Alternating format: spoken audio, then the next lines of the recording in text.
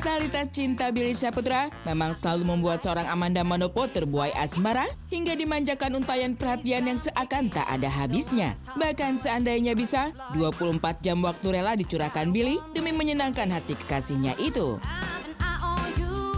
Besarnya cinta untuk Amanda membuat Billy rela melakukan segalanya. Tipikal seorang Billy Saputra memang pandai membuat perempuan tergiur dengan pesonanya. Rasa cintanya pada Amanda ditunjukkan Billy di momen ulang tahun Amanda 6 Desember lalu. Ia memberikan sebuah kejutan yang cukup berisiko, namun berujung happy ending.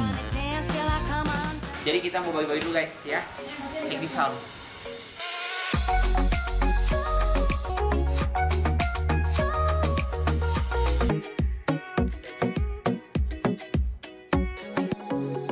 Sebuah buket bunga raksasa dibawa khusus oleh Billy hingga lusinan kaos bertuliskan nama Amanda Manopo dibagikan Billy sebagai bentuk rasa cintanya pada sosok Amanda.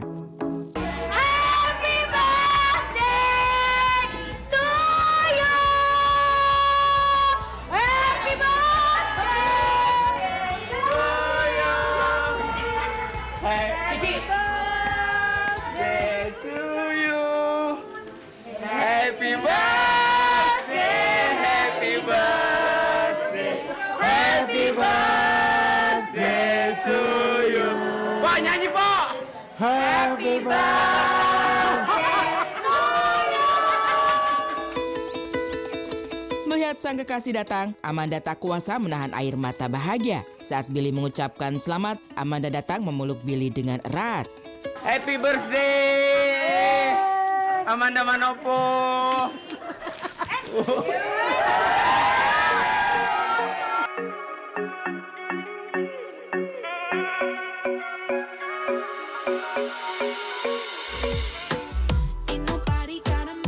Di tengah-tengah momen manis itu, ada kejadian menggemaskan saat Amanda memukul manja Billy, melampiaskan rasa kesalnya pada sosok kekasih yang mengerjainya. Amanda pun langsung buat perhitungan, sebab Billy telah berani mempermainkan perasaannya.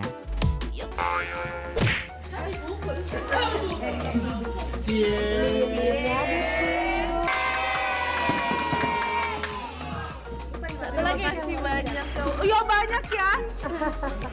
Banyak. Kenapa unfollow sama Puspa Toto Bang Gini? Kenapa? Tahu tanya aja sendiri. Berarti aku berhasil kan? Oh, dia bikin masalah, dia bikin ini. Nanti abis saya share kita ngomong berdua ya. Coba kamu.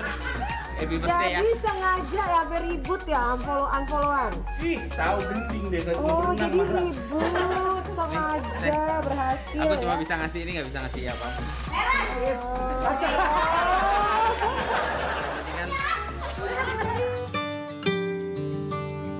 Rasa kesal itu pun luruh seketika. Meski masih ada percik-percik api yang belum tuntas diluapkan, namun itu pertanda bahwa rasa sayang Amanda pada Billy membuatnya enggan berlama-lama marah pada sang kekasih.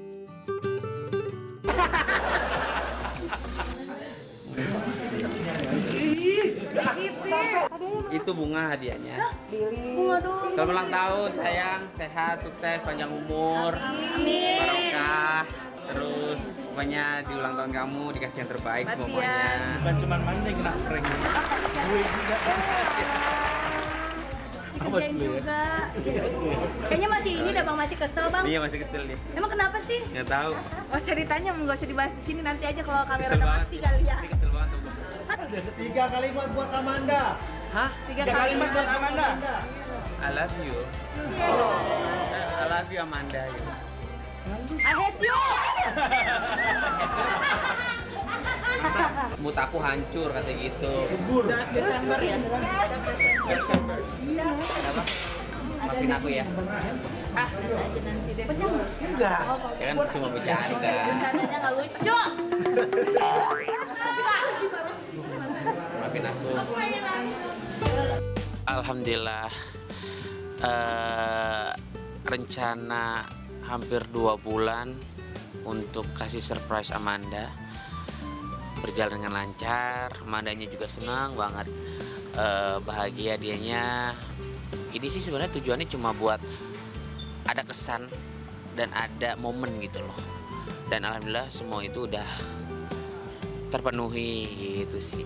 Ya inti sih aku cuma pengen Amanda senang aja sih. Satu hari itu dia sempet marah, katanya sempet nangis, kata manajernya, karena kan manajernya Amanda kan tektokan tuh sama gua, dia di lokasi syutingnya Amanda. Tektokan, Amanda nih nangis nih, Bang Mil udah, yaudah gua lagi on the way. Dia kan sempet unfollow gua, terus sempet hapus foto-fotonya, di arsip doang sih. Amanda itu marahnya ya marah gitu doang, kalau dia marah cepet. Dia kesel gara-gara gue tuh nggak pernah marah, gue marah gitu. Sebagai permintaan maaf juga menutup momen ulang tahun Amanda di hari itu, Billy memberikan kejutan yang tak main-main. Billy memasang wajah Amanda Manopo di salah satu videotron di dekat Bundaran HI Jakarta Pusat. Tungguin.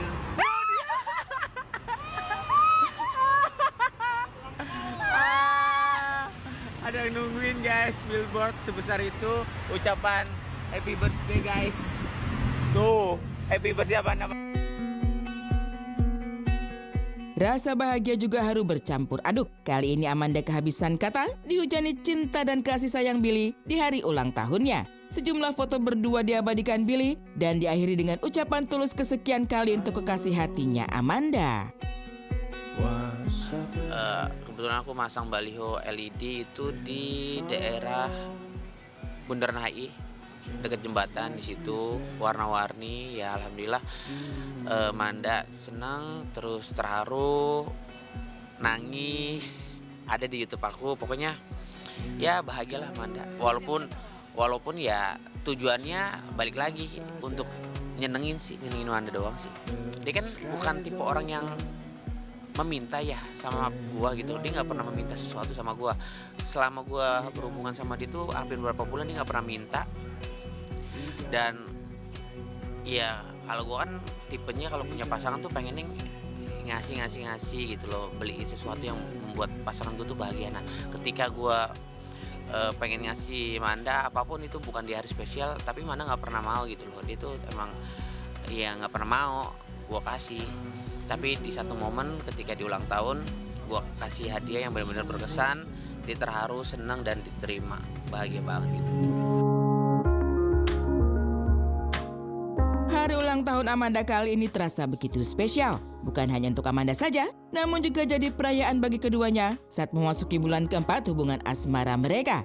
Yang tak disangka-sangka adalah pertemuan keluarga Amanda dan Billy yang terjalin secara alami tanpa dibuat-buat. Momen tersebut tertangkap kamera saat momen surprise Billy untuk Amanda. Billy tampak mencium tangan orang tua Amanda dengan santun. Begitupun Amanda yang terlihat nyaman bertemu bahkan berfoto bersama dengan ayahanda Billy. Kebersamaan itu membuat tanya kian nyata. Mungkinkah momen ini jadi pertanda bahwa hubungan Amanda dan Billy sudah dapat restu? Totalitas cinta seorang Billy Saputra pada wanita seolah terbaca dengan pola yang sama. Satu hal yang paling terlihat adalah hujan perhatian dan materi yang nilainya tak kira-kira. Sederet mantannya terdahulu juga pernah berada di posisi Amanda Manopo saat ini. Kasih sayang berlimpah ruah, perhatian selalu berlebih dengan hadiah-hadiah mewah yang harganya super wah. Lalu setelah itu, momen perkenalan dengan orang tua. Namun yang sangat disayangkan adalah entah kemana ujungnya. Masih ingat apa saja fasilitas yang didapat oleh seorang Hilda Fitriakan mantan Billy terdahulu? Barang-barang branded hingga liburan ke luar negeri pernah dinikmati dengan senang hati oleh Hilda. Saat Hilda tersandung masalah dengan cerita pernikahannya bersama Chris Hatta, Billy pun pernah pasang badan, bahkan rela terseret dalam kasus sang mantan. Selesai cerita dengan Hilda, ada nama Elvia Caroline. Meski hanya kena prank, ia nyaris dapat mobil mewah dari seorang Billy Saputra. Memang Elvia tak sempat dapat kucuran fasilitas yang begitu wah. Namun cara Billy memanjakan dirinya membuat Elvia luluh. Setelah Hilda dan Elvia yang pernah dapat cinta penuh dari Billy, kini giliran Amanda yang sedang dijaganya dengan sepenuh hati. Mungkinkah strategi Billy kali ini bisa berakhir di pelaminan? Mudah-mudahan hubunganku sama Amanda bisa dikasih yang terbaik. Ada tujuannya, pasti ada tujuannya, masih ada endingnya. Endingnya yang baik-baik pastinya. Langgeng terus menjadi hubungan yang sesuatu gitu.